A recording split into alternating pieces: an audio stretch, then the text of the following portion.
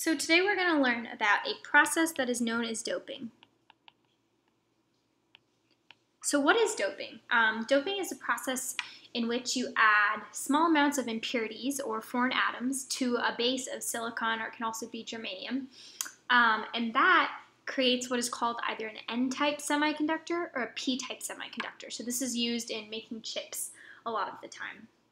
And semiconductors are usually made out of silicon, so that's why I'm going to use it as an example today. So we have first N-type semiconductors, and then we have P-type semiconductors. And these two work in fairly different ways. So let's first talk about the N-type semiconductor. So how that works is you have your base of silicon, and silicon has, 14 electrons, so that means that it would fill up shells 2, 8, and then 4 in the outermost shell, so it has 4 valence electrons. And what we do to dope our silicon to create an N-type semiconductor is you add something like phosphorus, or maybe even arsenic, or anything that has 5 valence electrons. So if we add our phosphorus here in orange, it has 5 valence electrons, so one more than the silicon does. And the idea behind this is that there's going to be one extra electron to roam around. So one electron that's going to be able to roam freely in the lattice. And that's because when the silicon and the phosphorus try to bond together, there'll be something for this electron to bond to, something for this electron to bond to, something for this electron to bond to, and even for the one out here. But there's going to be nothing for this extra electron to bond to, and that's going to create this one extra electron that's going to be roaming freely inside of the lattice. And you only need a little bit of the phosphorus impurity in order to get that free electron moving.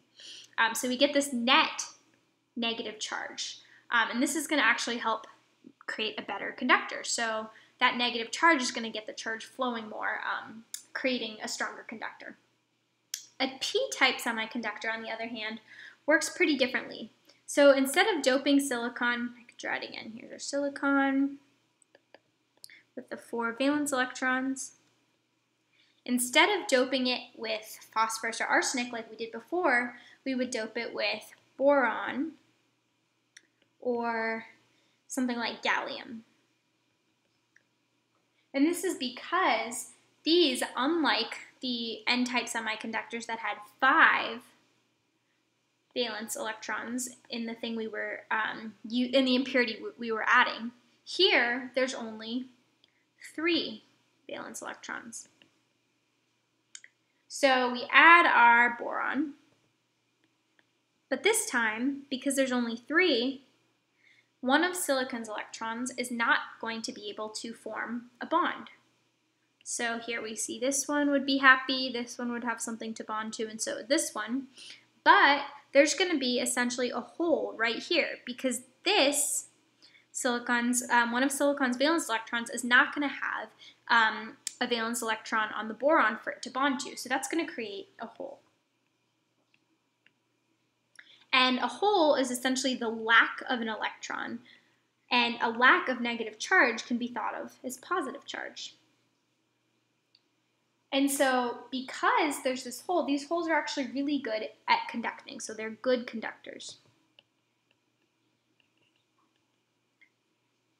And this is because the electrons can move really easily in and out of holes, so they can come in and they can come out, creating a movement of current. They can also accept electrons from neighbors, which is making it a really good conductor.